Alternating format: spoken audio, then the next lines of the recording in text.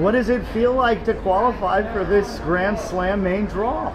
I'm very happy because last year I lost in the first round, and also I played Wimbledon and French Open, and I lost in the final, so it was very important for me to get confident. Yeah, and what about doing it in New York? Is that cool?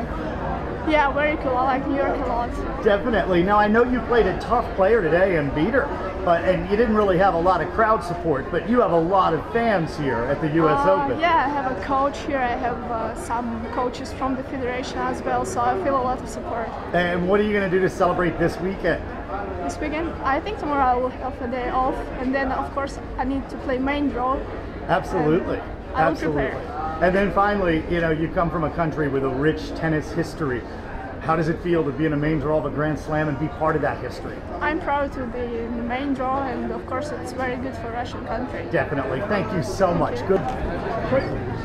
Just push the button. Oh. Congratulations.